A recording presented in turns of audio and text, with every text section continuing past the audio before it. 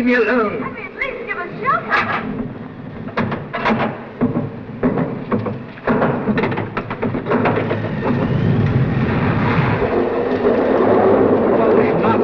Doors. Elizabeth, please, won't you go away? Won't you trust me just for tonight? Oh, you're ill. What's the matter? Nothing. I'm quite all right. Truly I am. Oh, can't you see I mustn't be disturbed? You'll ruin everything.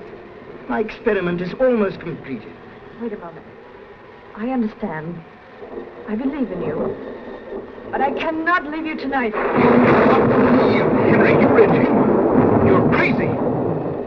Crazy, am I? We'll see whether I'm crazy or not. Come on up.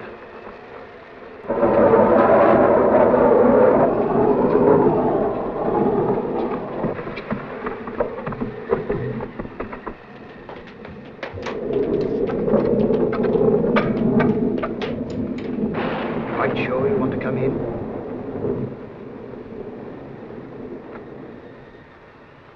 Very well.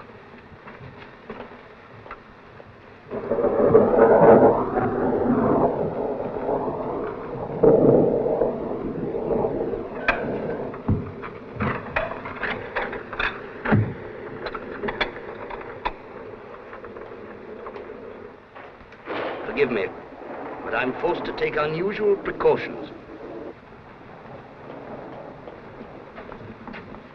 Sit down, please. Sit down.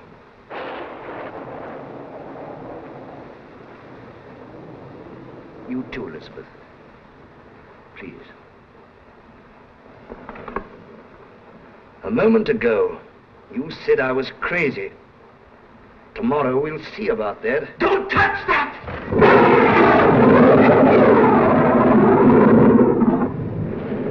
I'm sorry, Doctor, but I insist.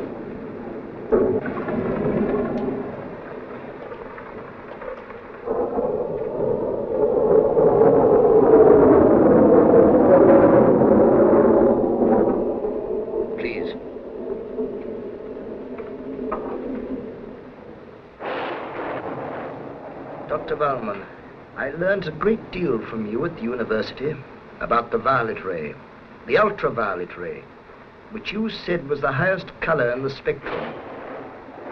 You were wrong. Here in this machinery, I have gone beyond that. I have discovered the great ray that first brought life into the world. Oh, and your proof? Tonight you shall have your proof. At first I experimented only with dead animals, and then a human heart, which I kept beating for 3 weeks. But now, I'm going to turn that ray on that body and endow it with life. And you really believe that you can bring life to the dead? That body is not dead. It has never lived. I created it. I made it with my own hands from the bodies I took from graves, from the gallows, anywhere. Go and see for yourself. You too.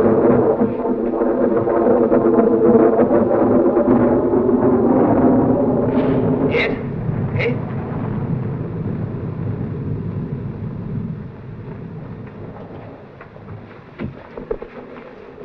Quite a good scene, isn't it? One man crazy, 3 very sane spectators.